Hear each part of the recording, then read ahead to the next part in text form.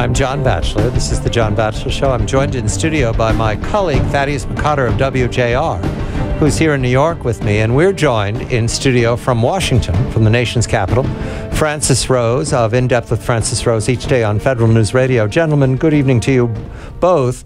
And I am just returned from the Gaza frontier, watching a battle unfolding. It's getting worse tonight. We'll have a report later on about the deaths in Eshkol, the farming region where I was just a week ago, less than a week ago, days ago, hit by mortar.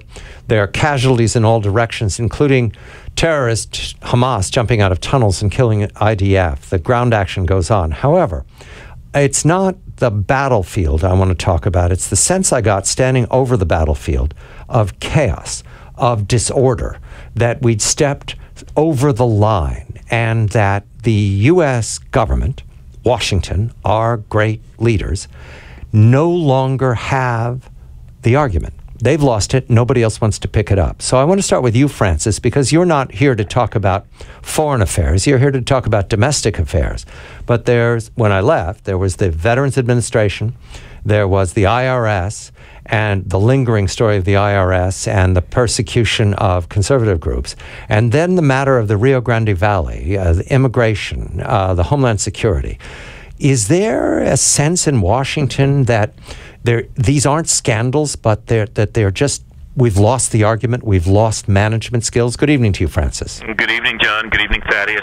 The sense that I am getting from the administration officials, former administration officials that I'm talking to in the last couple of weeks, John, is the best word I can think of is confusion.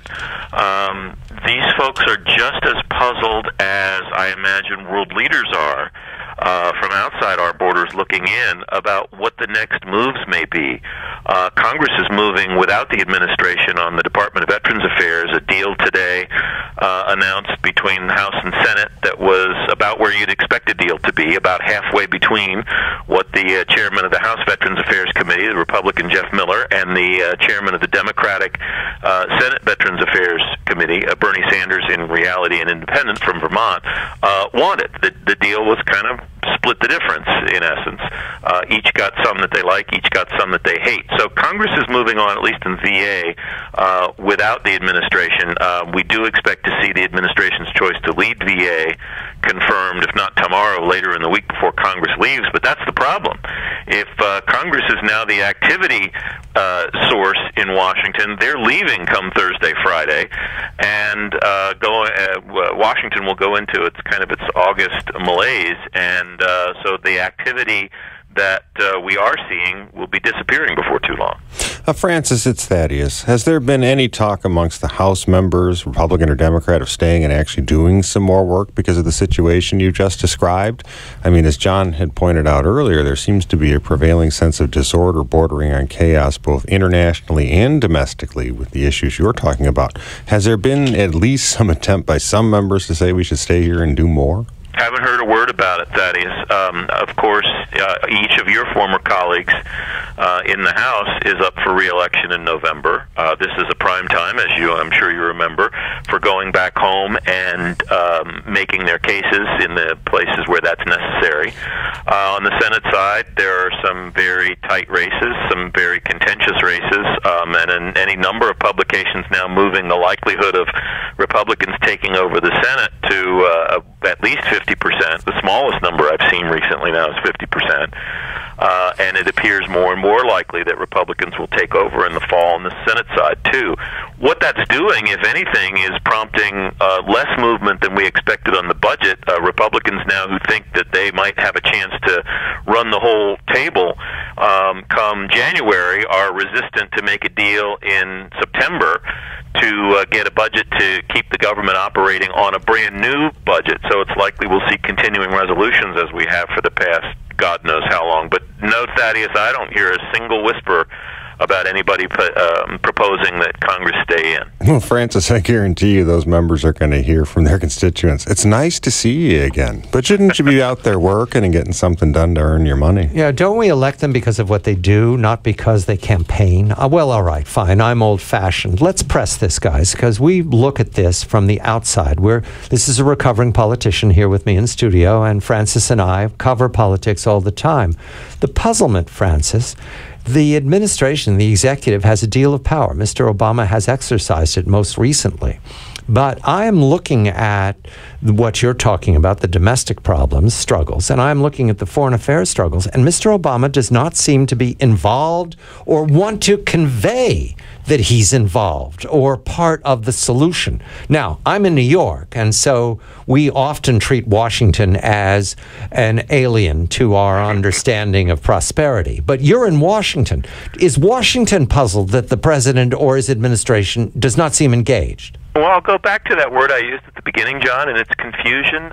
Maybe puzzlement is also accurate, because you're getting right at the gist of the conversation that I had earlier this week with a person formerly in the administration, very recently in the administration, and this person said even from the position that person was looking at the administration from, speaking on behalf of the colleagues that this person worked with, we're just not sure what's going to happen next or what our positions are about some of these things. And, this is coming from somebody who was fairly high up in a very prominent agency and a very avid, ardent supporter of President Obama and the administration as a whole. So it's not an issue that this person doesn't support the president any longer. They just are curious or confused about what the positions are on all of these issues that you mentioned before, especially at the border and especially in Israel, and are not sure what will happen next or when it might happen from the White House. Quick story. I spoke with Pat Buchanan about his new book, The Greatest Comeback, and we were reviewing the events of 66, 67 that led up to Richard Nixon's successful campaign for the presidency.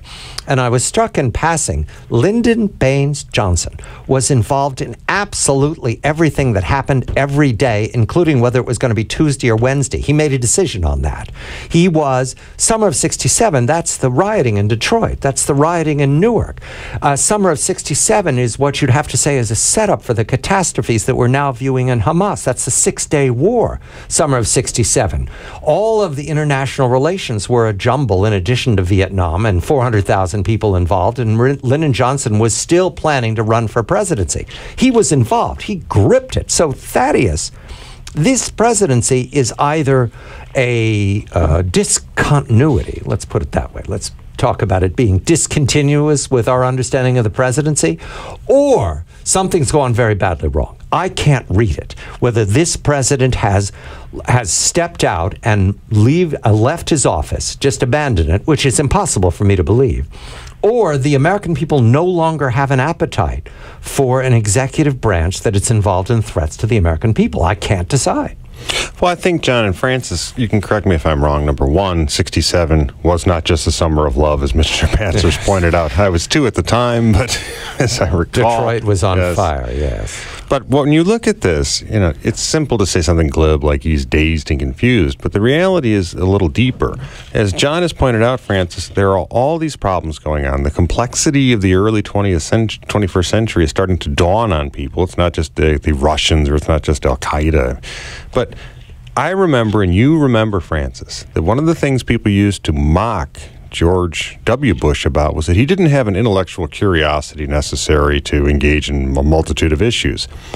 Are we seeing a lack of intellectual curiosity, not just within the presidency, but within the entire political class to engage these very difficult issues because they don't want to, and or because they believe that they might not be able to do anything about it and would get blamed for even trying? That's an intuitive question, Francis. You're closer to the center of non-action than we are. What's your opinion? Yeah, I think Thaddeus's latter observation there is more dead on, and I think it fits with all of the dysfunctional things that I've spoken about with you gentlemen before, and that observation, Thaddeus, is right on. I think it's a fear of engagement issue because somehow somebody might blame me.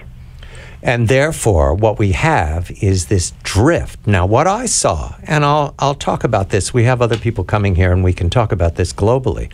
What I saw standing over this battle was that no one was in charge, that there was no cavalry coming to the rescue, that the Israelis are tasked to solving a story that cannot be solved locally. It's a regional, global issue. I also saw, because I was watching the media at the same time, those rockets did not come entirely from Hamas. Those rockets are coming from other addresses. One of them is Tehran, locked in a conversation with my president about peace in our time. It's a feeling that I haven't got it wrong. No one wants to get it right. There, that's, I've said it, Francis. It's not that the president did wrong with the IRS or with ICE or the VA. It's that he and his administration do not want to get it right. They think it's not their job, or they're not going to take the risk because we've got an election in 4 months. I'm not seeing anything to that degree in Washington. Certainly the way you laid it out and the way that you laid it out while you were in Israel last week, which was just tremendous, compelling broadcasting, by the way. I can see where one could make that case. That doesn't seem to be what people in Washington are seeing and thinking and telling me, John. It is, I'll go back again to the confusion, or to use your word, puzzlement, about what will happen next. And maybe it's because of the complexities of the issues, but I'm not sure anybody's thinking that deeply about why it's taking so long for policies to be made and executed. Let me try, Thaddeus. Summer of 2006, we had a feeling that the center was not holding, that the disaster in Iraq couldn't be reversed. Did it feel like this, that no one was in charge, or people wouldn't engage, they wouldn't lock into a solution? No, actually, it was quite the opposite. I think there was a view that the president was locked in. A lot of ourselves were supporting him to stay the course in Iraq. This is prior to the announcement of the surge. And you had people who were for it, people who were against it, but there was a paradigm there that you could argue and fight within. This is different. This is chaos. This is a situation, and I hope Francis would agree with this at some level. You are seeing people who do not necessarily care to engage because of the cost to themselves, but a country that isn't holding them accountable for the non-engagement, which should shock their sensibilities. There's a vacuum here. The center has not held, and no one wants to jump in for fear it's an abyss. 30 seconds, Francis. Does this translate into a low voter turnout and indifference in November? It was certainly what we're seeing in the primaries so far, and if even the most rabid partisans can't get interested enough to show up for the primaries, I'm not sure how it's going to translate to higher turnout in the general election in November. Francis Rose of In Depth with Francis Rose at the Federal News Radio in Washington. Your drive home. Thaddeus McCotter of WJR here with me in my studio in New York. I'm John Batchelor.